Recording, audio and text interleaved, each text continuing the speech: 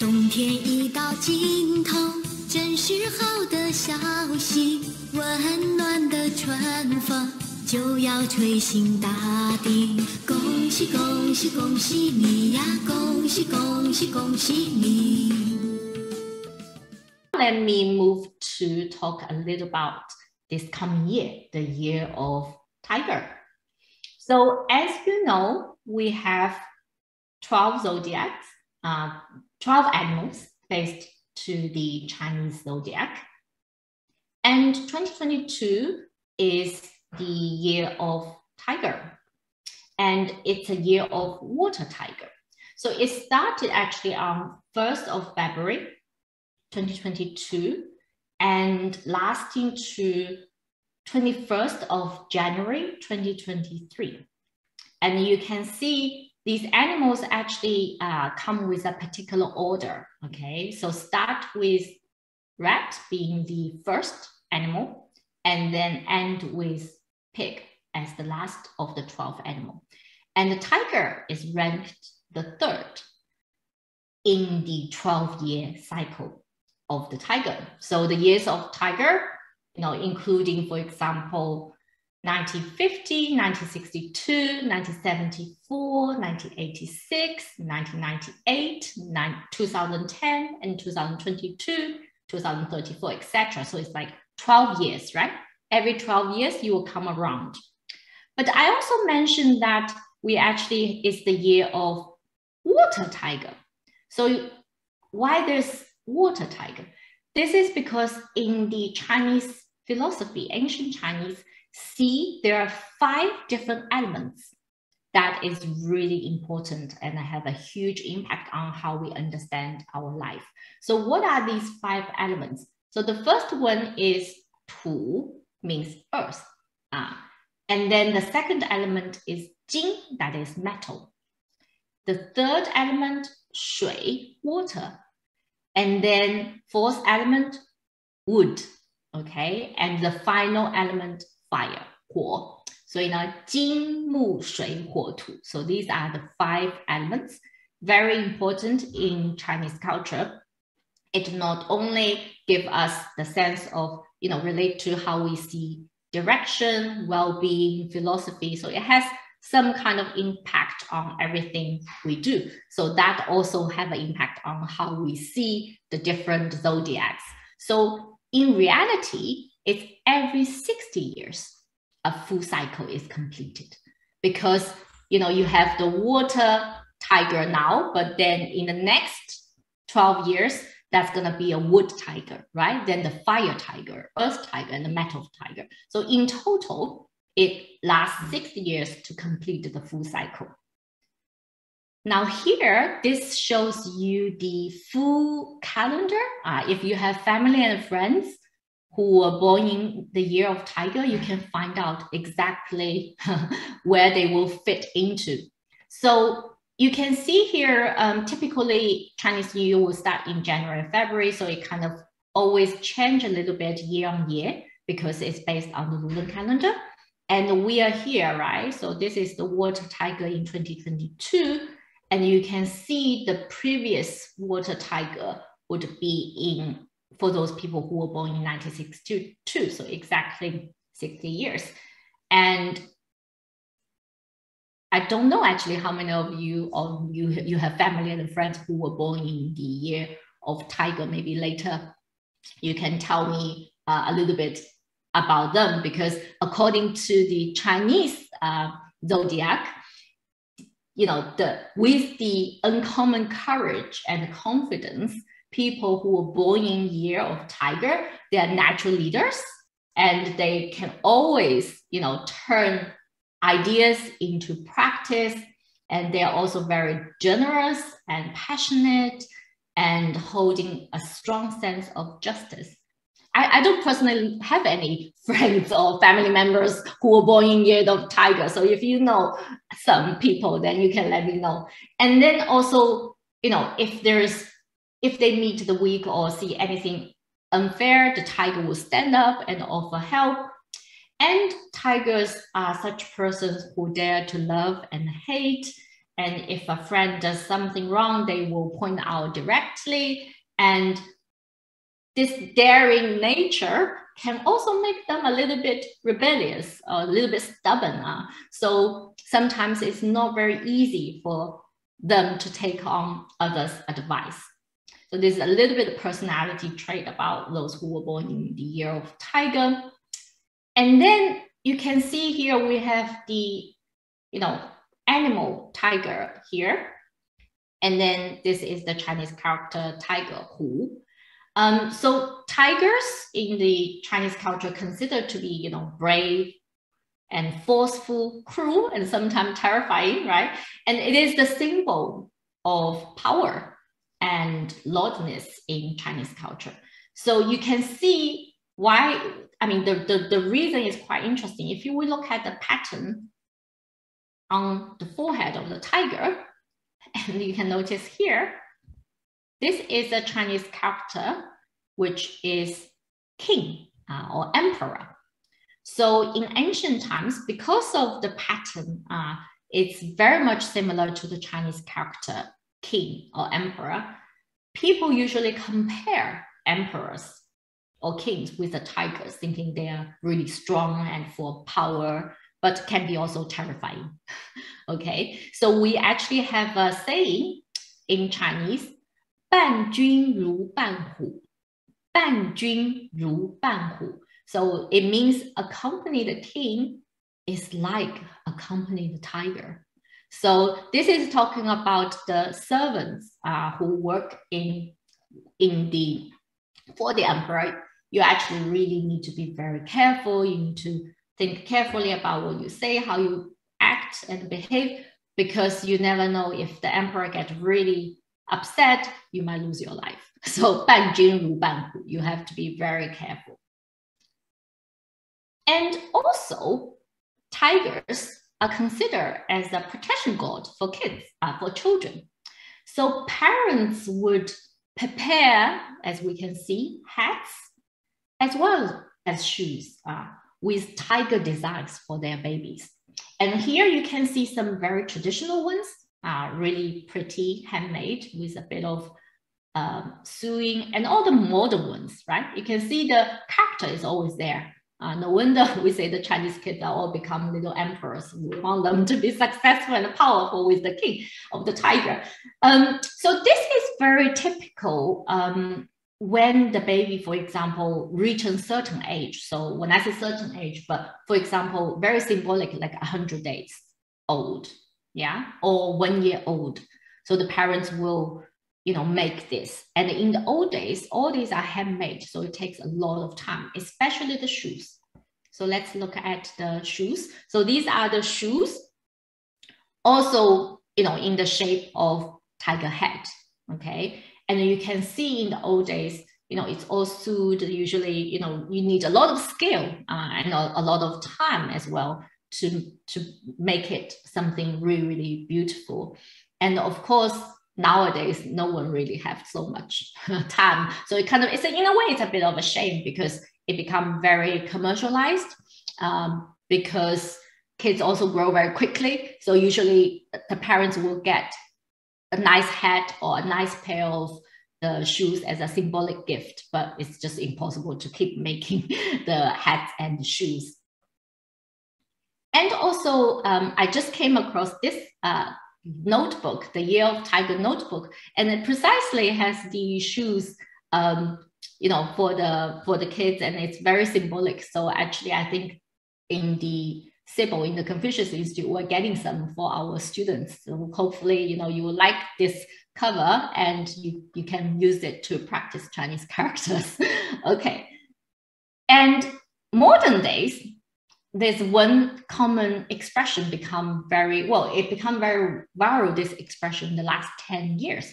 It's called tiger mom, hu ma.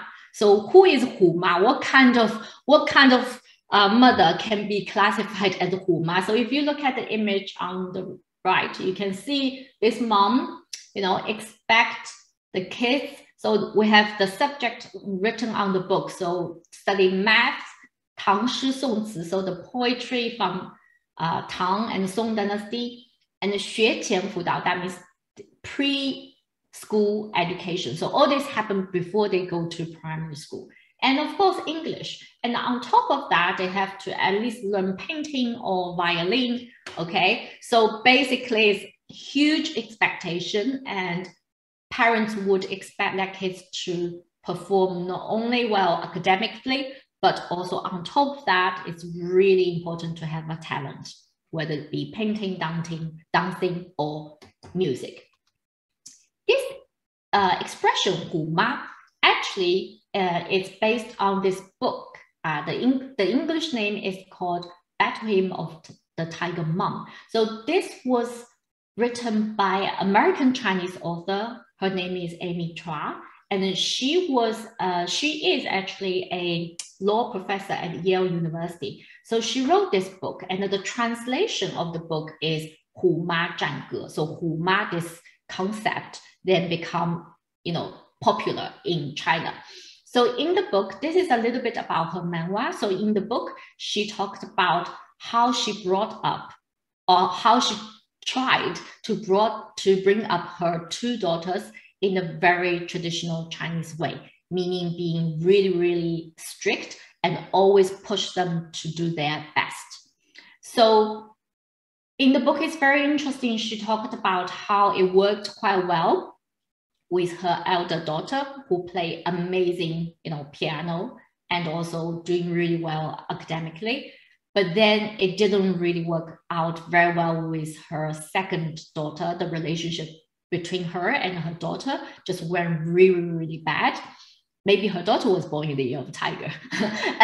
And so then she reflected really hard on how to, adjust and adapt her approach to raising her own children.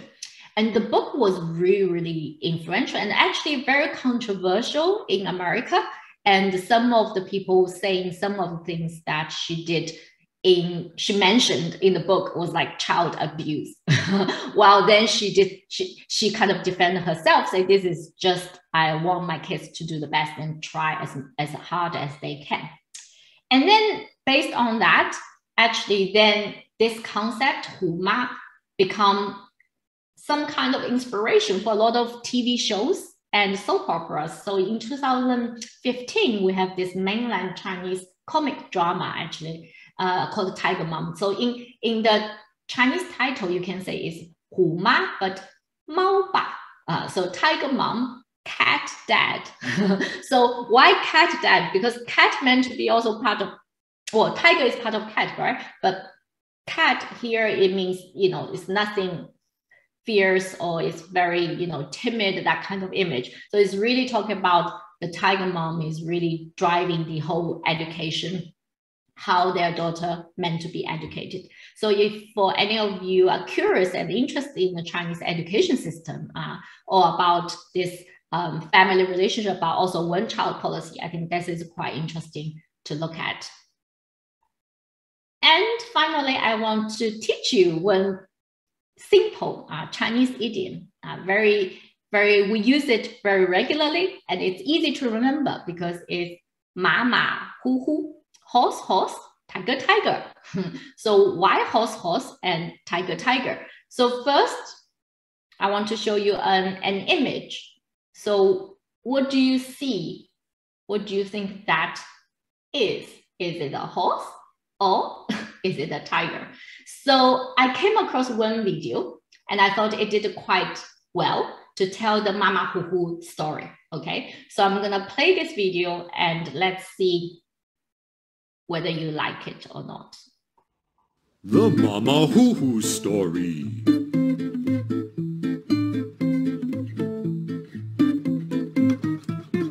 Once upon a time in China, there was a so-so average painter.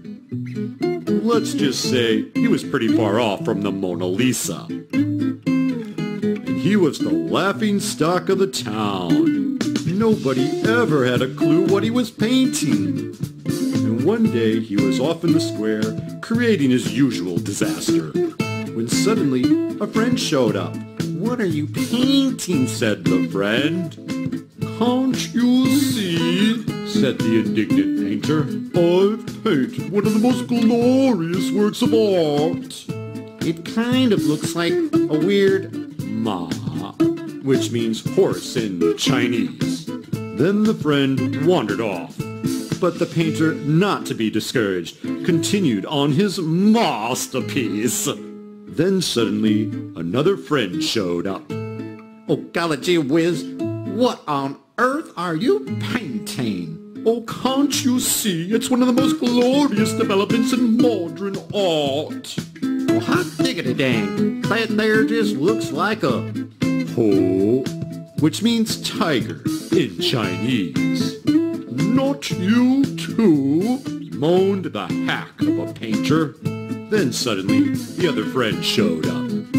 I disagree. It totally looks like a ma. You got eyes, bucko?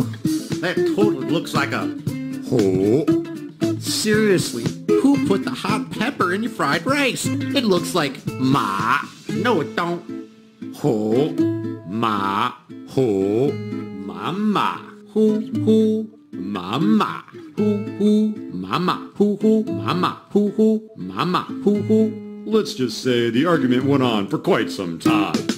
Mama, hoo, mama, hoo. And no one had an idea if it was a horse or a tiger. And pretty soon, across the land, when people wanted to describe something between two extremes, the average, the so-so, people would say, mama, hoo, horse, horse, tiger, tiger. So next time, when you're not happy or sad, say, mama, hoo. The end. Okay, so mama hoo, as you can see, it just means so-so, something average. So it's a very useful expression. So sometimes if you don't want to comment too much, you can just say mama hoo. Okay, so I thought this video actually taught the expression quite well, but this is not the actual story. Okay, so for every Chinese idiom, we do have a lot of them are based on historical stories.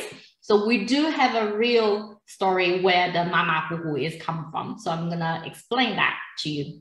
So there was a painter, he was painting, and one day he started painting a tiger, and then his friend visited, so he got interrupted.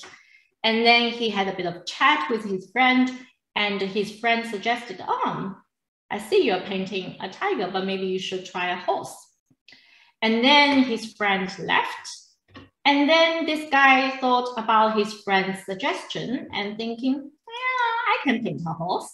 So, but instead of starting a brand new painting, he just carried on. He's like, it doesn't matter. I just got to continue doing what I'm doing.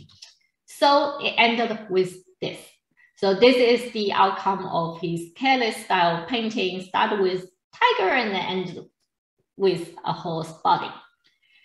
He has two sons. So the eldest son passed through one day and asked, Daddy, so what is this? And he said, it's a horse. And the eldest son remembered, okay, now I know. And then the younger son also passed through the painting, asked, Dad, what is that? And then he said, this time, it's a tiger. Because I think in his mind, he's also very confused what he was drawing. And then one day, the older son, when he passed the jungle and saw a tiger, he thought it was a horse. So he wanted to ride the horse. We all know what happened. It was not good at all, what happened to the child.